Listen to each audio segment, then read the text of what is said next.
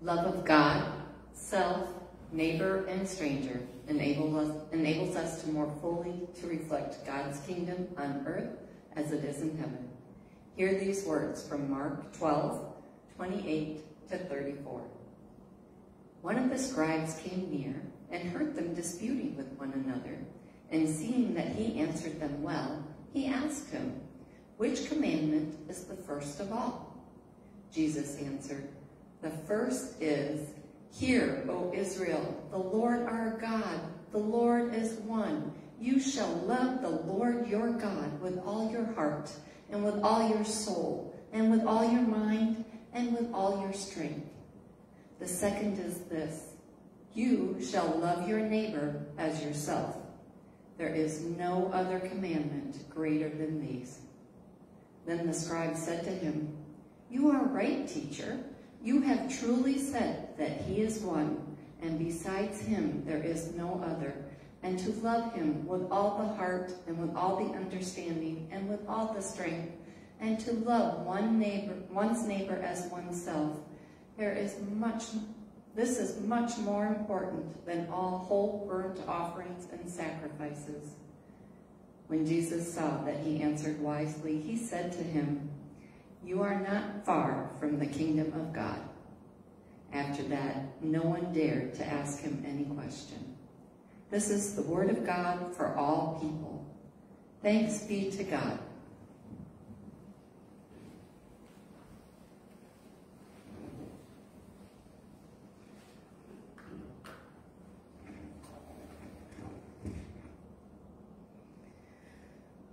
So the first time I preached on this particular content, I was at licensing school, which was the first step in being appointed as a minister in the United Methodist Church. And I thought, great, this will be easy. So I thought. So let's try it again today and see where we go. This week's lectionary offers us two stories about love. In the first, that Peggy just read so beautifully for us, a scribe comes to Jesus and asks, "Which commandment is the first of all?" And Jesus responds with an answer most of us know so well we can recite it as easily as the Lord's Prayer. The first commandment is to love God with our entire beings and our neighbors as ourselves. As Mark's gospel recounts, the scribe agrees and elaborates on Jesus' answer with a surprising insight of his own, understanding now that Jesus and the scribe are about this close together in normal life. The scribe says to love God and neighbor is much more important than whole burnt offerings and sacrifices. Prioritizing love is more important than piety. Think of the Pharisees and the scribes and what they've been saying to Jesus for a while now. More important than piety or ritual or tradition or penance or even religion. When Jesus hears those wise words, he says, "You are not far from the kingdom of God," a kingdom where love is actionable. Love is lived. Love is inclusive of all, encompassing both the human and the divine. And Mark's gospel tells us that at this, all of those listening fell silent, not daring to ask Jesus another question. I tried following that up. But perhaps it's because this love is so much more than romance or emotion or words expressed in Sunday worship or pleasantries exchanged at the grocery store or kindness shared across a backyard fence. All of those are elements of what Jesus is talking about. But this love is more than rote or feeling. This is biblical love. It is a path we are asked to travel, literally walking in love. Now, about this time, I would step out and give you some personal example or anecdotal story to get us into the rhythm, but instead I'd like to share the second story that I referred to. We didn't read it as a scripture, reading ahead of today's message. Instead, it is the message. So I'd like to offer you the following story inspired by Ruth, chapter 1, verses 1 through 18. It's a second lectionary reading for today, and it offers what this love can look like. We're going to enter in to hear a bit about the beginning of Ruth's story. The story goes like this. In the days when the judges ruled over Israel, a time when everyone did what was right in their own eyes, when strong, long-haired so-called heroes killed more people by dying than by living, a terrible famine came on the land. And as a result of this famine, a man from Bethlehem, a name that ironically means house of food, left that land and took his family, wife, and 2 sons to Moab, a country east of Israel and much higher in elevation, with the hope of food. The man was Elimelech, which means my God is king. His wife is Naomi, whose name means pleasant. And he has his 2 sons with him, Mahlon and Chilion, and we don't know what their names mean. Not germane to the story. Here's the thing, though. Now they're in Moab in hope of food, and another famine hits that country. Somewhere in that timeline, Elimelech dies, leaving Naomi, a foreign widow, left with her 2 sons. Now, a woman without a man in the ancient world was disconnected from society and possessed few rights for goods and service in any culture, let alone a foreign one. So this was an even more difficult situation for Naomi, living in a foreign land. In her widowhood, her hope then lay in these 2 sons. After some time, they married Moabite women, one named Orpah and the other Ruth. And they lived together in Moab with Naomi for about 10 years. And then the worst of the worst happened, as both sons, like their father, also died. So now we have 3 widows, Naomi, a foreigner, and her 2 daughters-in-law, Orpah and Ruth, both of whom are childless. Naomi doesn't see any further future for herself in Moab. And hearing that the famine has ended in her homeland, she makes a decision to turn westward and return to the land of Israel. Now, her daughters-in-law, being faithful and dutiful women, are determined to go with her. But Naomi isn't having it. She sternly charges the girls to go back to their own families, their own mom. You are in your hometown. You are in your home country. If you come with me, it will not go well for you. Please go back to your mothers and your families. Find new husbands. May Yahweh make for you a steadfast, unbreakable love, just as you have made with my sons and with me. Yahweh grant you rest and security, each of you in the house of your husband, meaning they would go back and marry and begin again. Clearly, Naomi is demanding that they stay where they are in a land they're familiar with husbands that are coming from that culture and country. She then kisses them both goodbye, and as you can imagine, it's an emotional conversation. And she turns to leave, and they say to her, no, we'll go back with you to your people. One more time, Naomi says. Return home, my daughters. Why would you come with me? I'm not going to have any more sons, so who would become your husbands if you came with me? Return home, my daughters. I'm too old to have another husband. And even if I thought there was still hope for me, even if I had a husband tonight and produced 2 more sons, would you wait until they grew up? Would you remain unmarried until they were old enough to marry? No, my daughters.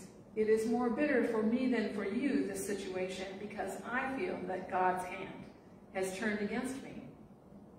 Now they all weep again. And then Orpah kisses her mother-in-law goodbye, returns to her family, but Ruth stays. The Bible says, the verses say, Ruth clung to her. This word clung has a long history in Israel. Its most famous use may be in Genesis 2, where we are told that a man clings to his woman and they become one flesh in this way. So it's a really intimate verb expressing the deepest devotion and unwillingness to let go under any circumstances. This is Ruth, a Moabite, talking to her mother-in-law, an Israelite, saying, I won't leave you. I will cling to you. And Naomi is astonished. One more time, because you know how we moms are when we get ready. Have you not heard what I've been saying? You are a woman, strike 1. You are a widow, strike 2. And you are a foreigner, strike 3, and you're out. Look, your sister-in-law is going back to her people and her gods, so please go back with her. But Ruth does not. Instead, she then utters these words that include one of the most powerful and perhaps familiar expressions of love lived that we know. She begins by saying, "Do not force me to abandon you or turn back from following you. Wherever you go, I will go. Wherever you live, I will live. Your people will be my people, your God, my God. Where you die, I will die and be buried. May Yahweh do anything at all to me, and even more, if death parts me from you." In this profound expression of love and commitment, Ruth offers her current life and her constant companionship, her Moabite nationality, her Moabite religious training and conviction, her death, her burial, her future, in short, all that she has been, is, or will ever be. Though we often hear this pledge in modern-day marriage liturgies in context, this vow Ruth makes to Naomi isn't about some fresh-faced bride on her wedding day, nor is it the pledge young, ardent lovers might make when their love is new or hopeful or full of untested promise. This is an offer that far exceeds anything we can imagine. It's also offered at a time when her companion Naomi is at her lowest, bereft and depleted and forlorn and bitter, imagining that the God she thought she knew has withdrawn his love and cursed her with unspeakable suffering. Ruth's in a similar position. It would have been easy to walk away and go, yeah, I don't need to be hooked up with that. Surely we can find somewhere else to be. But her vow is of one grief-stricken, traumatized, and profoundly vulnerable woman to another. She knows that leaving Moab with her mother-in-law and traveling to Judah will render her an unwelcome foreigner in a culture that has a history of expelling foreign women as dangerous. She knows that money will be scarce, her prospects for remarriage uncertain, and any further reunion with her birth family unlikely. She knows that sticking with Naomi will require a reordering of her life, and yet she puts her legitimate worries and losses and fears aside and vows to love Naomi as she loves herself. I wonder if the people listening to Jesus and the scribe today conjured this story, remembered Ruth's version of love, and if perhaps that's what silenced them in Mark's story centuries later. When Ruth pledges to walk in love with Naomi, she knows her path will be jagged, unfamiliar, costly, and yet, as we know from the end of Ruth and Naomi's story, it is also the path that leads to healing and redemption and joy and new life. Ruth's story in these verses and her commitment to love lived embodied Jesus' words, the kingdom of God revealed as she and we opt to live in love, lived for one another in obedience to that first and greatest commandment, even when the path is hilly or thorny or arduous. Because as we do that, as we consistently practice our way into always loving God with everything and our neighbors ourselves, we may find ourselves in situations like Ruth's more than once. And as we live our way through those situations, feel that healing, that redemption, that opening up that walking this path can give us. If we connect this back to the first story of Jesus and the scribe, there are these words excerpted from Impressed by a gentleman named Ken Brooks. He says, the scribe was impressed. This itinerant teacher clearly was no fool. He was asking a question, not to test Jesus, not to put him in any kind of jeopardy. He just wanted to know the answer. an honest question. He asks, which of all the commandments is the first of all? Well, the first is, hear Israel, the Lord God is one. Love God with all your being. And wait, there's a second. Your love for God becomes real in loving others.